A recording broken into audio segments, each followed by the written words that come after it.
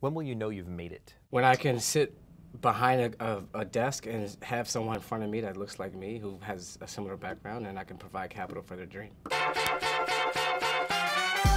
Malik, founder and CEO of Barcode. Are you ready to answer some questions? I'm pumped, stoked. What were you doing before Barcode, which you literally just recently launched? My background is in sports medicine, exercise, phys, sports science. So before this product was even existed, I was advising, training, coaching athletes at a very high level here in New York City with the basketball team. Is the basketball team the Knicks? Yes.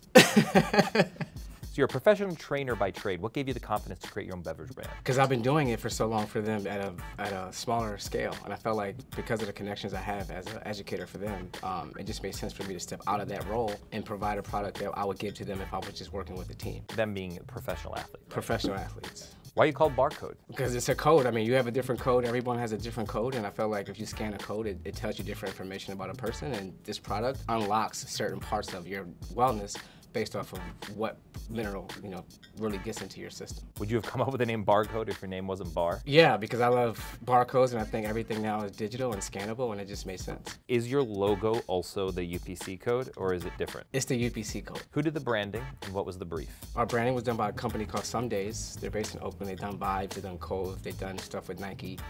And they just felt like we had an opportunity to be just like a product that not just for athletes, but for other game changers and culture makers and everyday performers, and that's what they came up with. You're the first beverage brand I've seen since vitamin water back in the early aughts that stopped me in my tracks and had me do a double take. Was vitamin water the inspiration? Yeah, it was. I felt like we had an opportunity with our partners who are athletes and some cool ambassadors who also live in the nutrition and wellness industry to partner up and come up with a product that is essentially designed to make you healthier. The product is one thing and the branding kind of is the other. Was the branding inspired on your mood board? Was vitamin water there? Was that what you were going for? No, I was going for just like, I guess like a disruptor. Like I felt like I need to bring out a product that not only resonates with athletes or just wellness ambassadors, but like the popping of the label and the colors, I felt like it would resonate with just an entirely different culture of person, not just athletes. And I wanted to bring that into this space, not just a beverage product alone.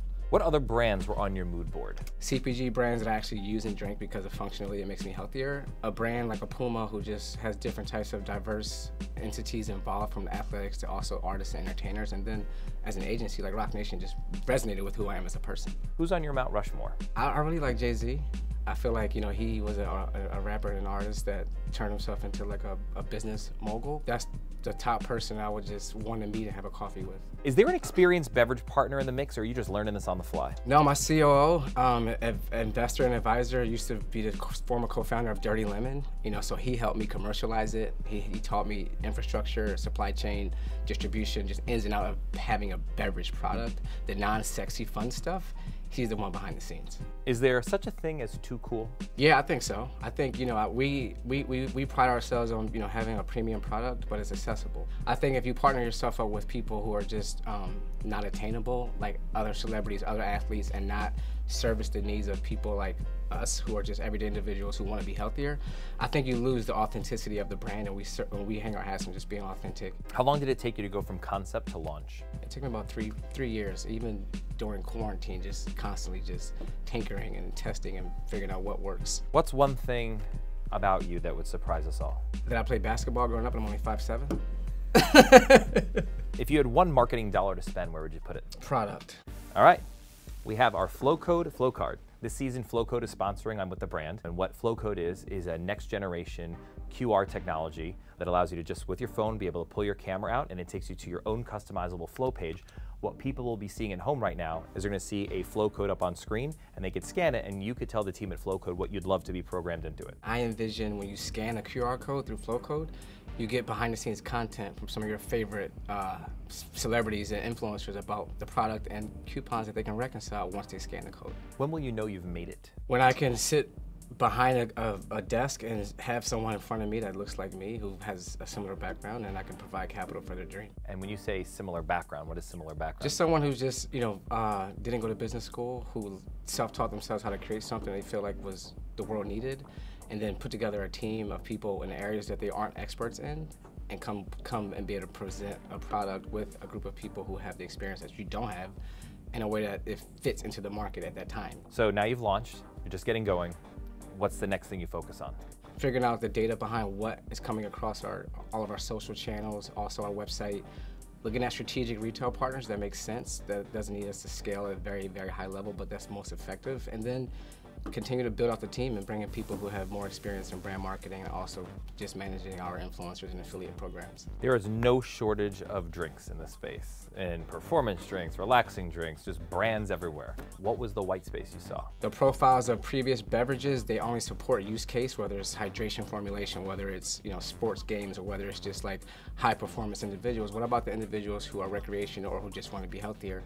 And I feel like this product is profiled in a way that it taps into that consumer. What's the first milestone you're focusing on? I guess for me it would be retail. Who's your dream retail partner? Erewhon. Why is Erewhon? Because their quality control is the highest, and once you can figure out a product that can get an Erewhon, I think you've done a great job of formulating it. Who do you want to steal market share from? Definitely Halo, they're local. Hydrant, Roar, I want that space. Everyone in the beverage industry says, don't do beverage now. There's too many players, it's crazy expensive. Did you know that going in? Yeah, I was told by my advisor and CEO that it's fucking hard. But I felt like we have a great team and we can really use our leverage, who we are as a community to really drive that white space. So that's why I decided to go for it.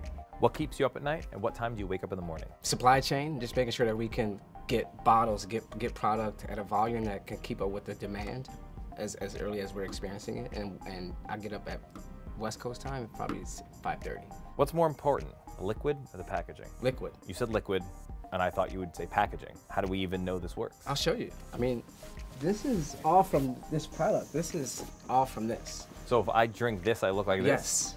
And I see some, in the industry we call it copy. I see some copy on your right chest. What does it say? I have an Arabic name, Mubarak. It means blessed one. I just have blessed one on my chest. Would you consider tattooing a barcode on yourself? I have.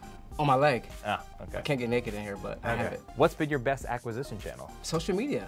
It's been people posting, talking about it, us using our social media assets to really drive awareness. It's been Instagram. What do you worry about? I could be overwhelming to people at times, so that worries me a lot. What's the best part of the job? The people I get to spend my time with. What's the biggest lesson you've learned so far? You have to control what you can control because beverage is hard. Work from home or office? Both. What's been your biggest investment to date? In our people.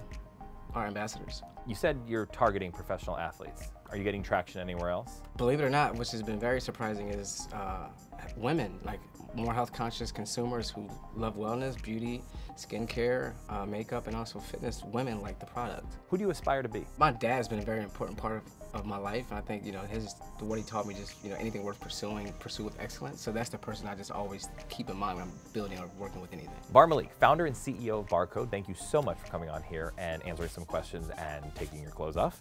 Thank you for having me. I'm stoked about all of it. I'm Ian Wishengrad, and I'll see you next time on I'm With the Brand.